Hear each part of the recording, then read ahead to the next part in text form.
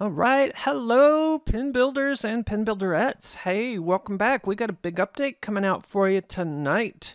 Oh my gosh, this is so exciting. This will be version 3.10.11, and we have some fun stuff for you. Woo, we are so excited. I'm going to show you some of it right here in our new pin layout called Twisted Circus. This is just a sample machine that we've slapped together that allows you to check out what the new stuff is, and we've put some art together for it and whatnot, so you can use all that if you want. Doesn't matter. Modify it, use it, tweak it, discard it, whatever. Doesn't matter. You enjoy yourselves. Let's see. All right, so we have put Habitrails into the game, as you can see. So look at that. How cool is that? Habitrails. All right, so what are Habitrails, you say? Well, let's find out. I'm going to start up a game. I'm going to put it on automatic, and let's see what it does. So, as you can see, the ball likes to roll down the little Habitrails. And what else is that we see? Oh my gosh, is that what I think I see? A second playfield level up there? Oh no! Yes, that's right. We have Habitrails and upper playfields. Woo! So exciting. I am excited, can you tell? Now, not everything in this particular game is hooked up. I should say in this particular table. And that's on purpose. That's so you guys can hook some stuff up. So you're going to find that things don't really work quite as you would expect, and that's on purpose. You figure it out. You make it work. That way you get used to building pinball machines in PinBuilder, and then you can build your own and upload them to Steam to share with everybody. Woo! And with us. All right. So let's see. What is all this business?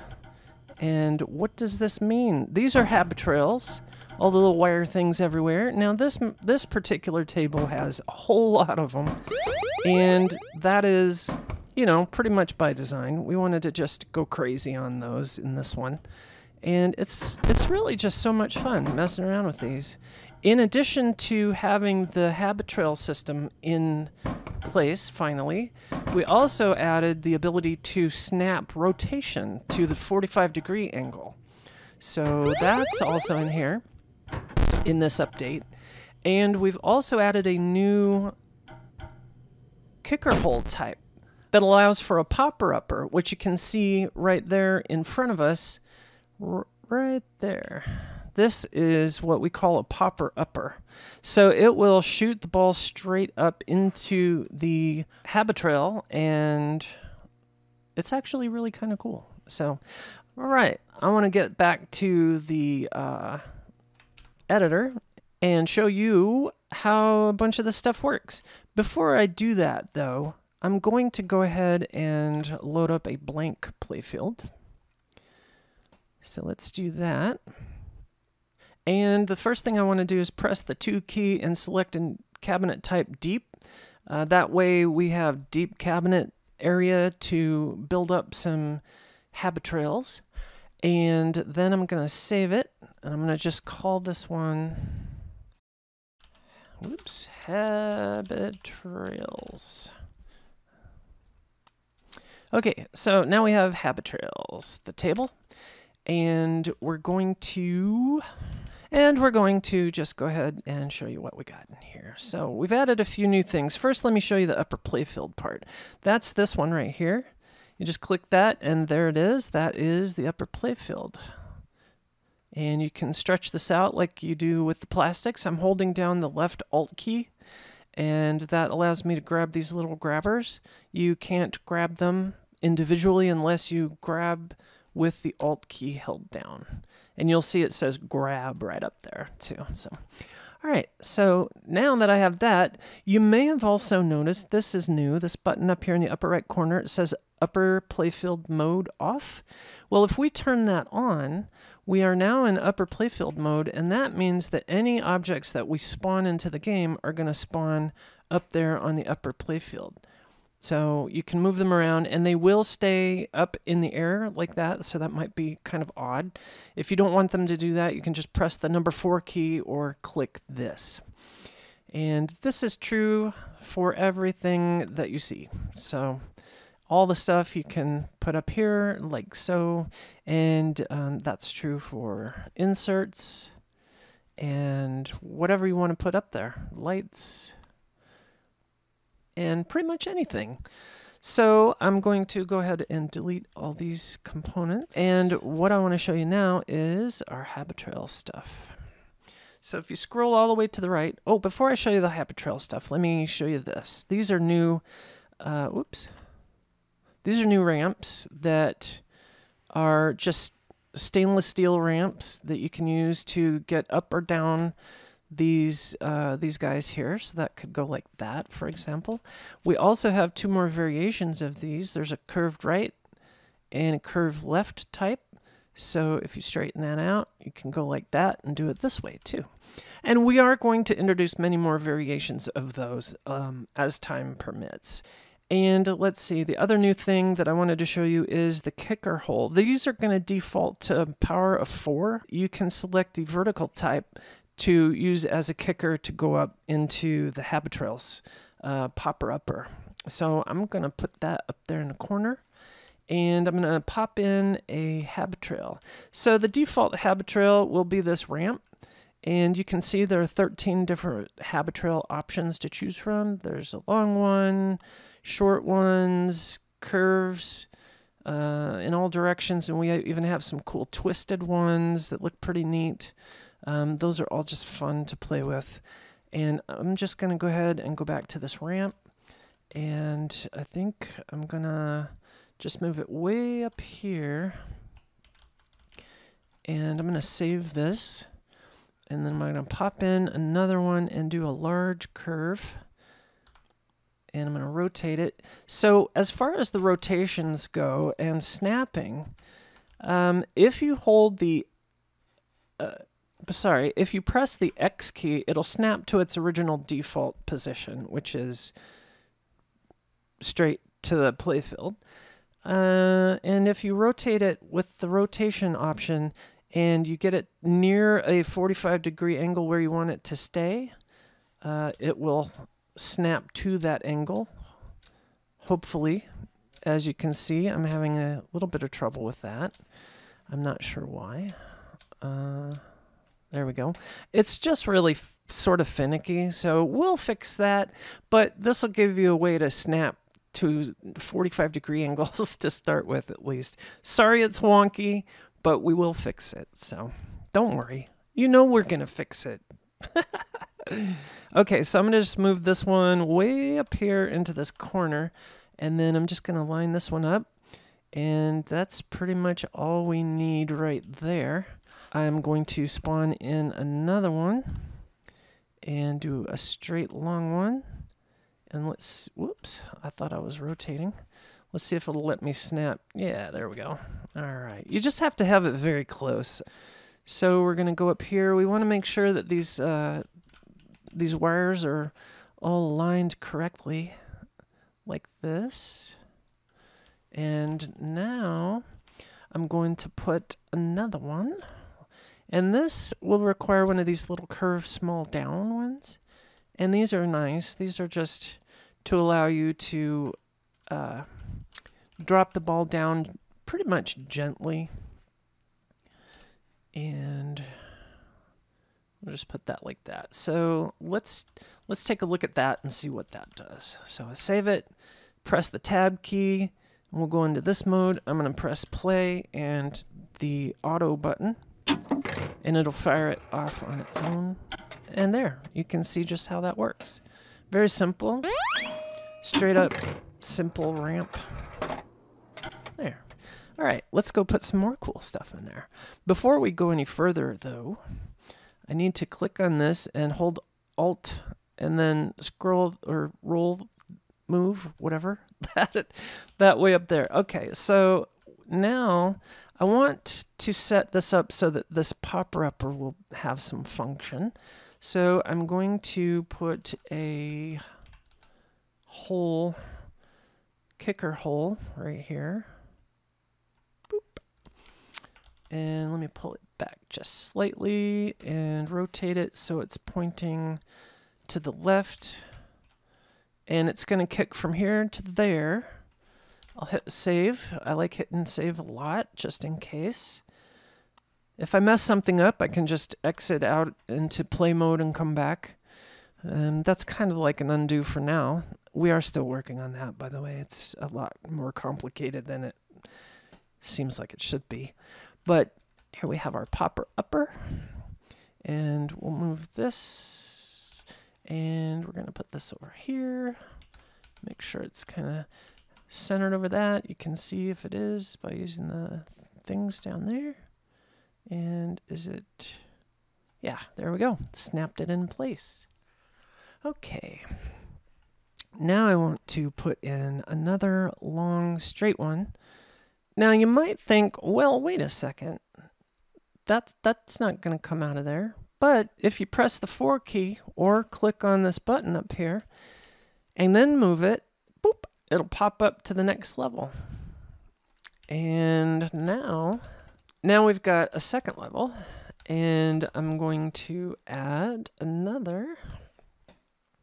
This will be a side one, and we'll just scooch this over here like so. Make sure these are pretty well lined up so that the ball won't get hung up in them. That should be fine. Let's add another one. I'm going to save and then add another one. And actually, if you look at that right there, I mean, that's kind of interesting. You could just leave it like this. I was going to have it drop one down, but let's just see what happens if we leave it like that. That's kind of neat. And I know that's just hanging in the middle of nothingness, but, you know, doesn't matter for right now. So let's see what that does. Here comes the ball. And it's going to kick over and then pop up. Yay! So that's essentially some of the basics. Super easy to do. As you can see, the kickers act automatically. You can attach logic controllers to those to set them up so that they will lock the ball if you want. And you know, so you can pretty much do a lot of really cool stuff with that. All right, let's go back. And I want to get rid of this one, but I'm going to turn this into a down. Going to move it over here. Got to move it up. And then I'm going to rotate. And move this over. I'm going to make sure that's basically just right on there. You can overlap these, that's okay. Just be careful. What you see that's highlighted, that's all the collision, essentially. So all of the wiring is collidable. So balls can roll on top of these wires and whatnot. Not that you would want them to, but I just wanted to tell you that so that you understand that there's no extra collision built into these. It's just literally what you see. So let's see. I want to drop that down. We'll hit save. And let's go throw something else in here. Let's do and I don't want it on that level. So let's turn this way. Spin it around. And put it over here. All right, so now it should roll out there. And then I'm going to add a couple more. So this one, I'm going to do well, let's see, wave. Let's do a couple of waves, actually. So we'll plug that one in right there. And we'll add another one. As you can see, this is super easy. And it is a lot of fun, actually. I am excited about creating some really crazy Habitrails that go all over the place.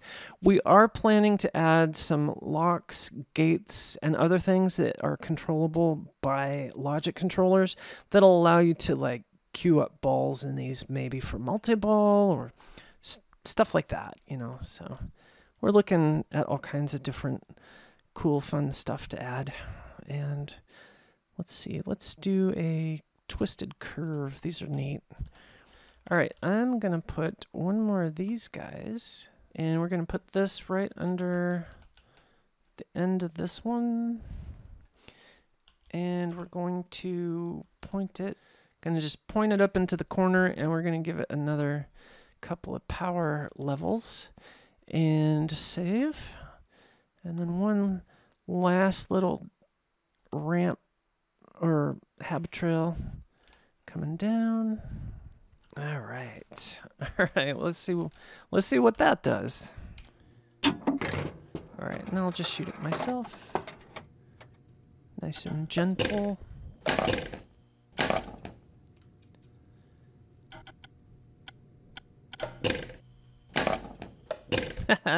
Yay! All right, well, there you go. Now, as you see, that's just going to keep on going forever, just like that. But you now imagine all the cool things that you could do with that. So there you go, you guys. That's Habitrails. And you can set them up wherever, however you want. There are a couple of things that you should know, and that is that the glass can affect your ball. So if you build up a really high level like these in the back, up here, it's going to run into the glass and you'll have a weird collision problem. So you won't have a problem while you're building your Habitrail, but you will have a problem when the ball tries to roll through the glass. So just keep that in mind. And speaking of that, one of the things that is important with a deep playfield like this one is the apron can have balls get stuck on it. So a good way to prevent that is to use these guys. Normally we use these on the playfield down there. So you can put one of these down and grab it. Kind of hard to grab from a distance, but you can stretch these guys, you know. So if I press the 4 key and I grab it, it'll pop up and it's just the right height to put up here. So you can put these up here just like this. And if I spawn one there, you can see those will protect from getting the ball. Oh my gosh, if I could grab that. So those will protect from the ball getting stuck up on the glass if it bounces up there or something. So okay, so that's pretty much going to do it for this update. We have more things in the background that we've done that are improvements to the game here and there, little tiny things. Those will be in the update notes. And as far as the DMD goes on the back glass there, we will be working on that probably for the next update. Now, the way we set that up, though, is that is actually just a video playing, but we're working on a way for you to be able to load images into it and move them, or videos, and actually just have videos playing behind the DMD, dot effect, the dot matrix effect. So we're looking at ways to allow for that to play out. We're currently not trying to emulate exactly how anyone else is doing this. We're just trying to set up the easiest method for our users to create those. So we don't want to make it so that you have to use a video editor to create them, but that might be the only way to get it done and make it look right. So we're not sure yet. If you have suggestions on that, please put them in the comments below or add them to our Facebook page or our Steam community hub. And I guess that's pretty much it for this one. We're going to go upload this and the update, and we hope that you enjoy this update as much as we have so far. It is so much fun. So until next time, have fun pin building.